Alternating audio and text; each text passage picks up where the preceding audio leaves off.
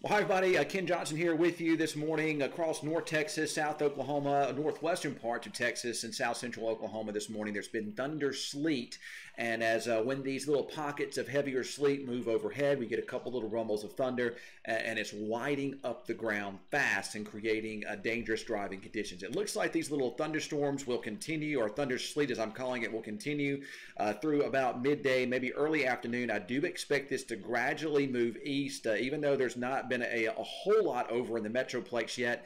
I do expect for the activity in the form of thunder, sleet, and freezing rain to increase over closer to Dallas and in the Metroplex this afternoon.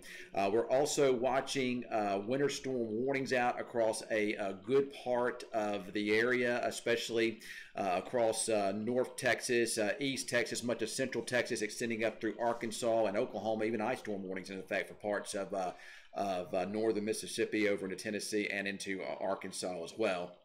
Outside of that, we're looking at mostly like winter weather advisories for more of Oklahoma and into Texas there.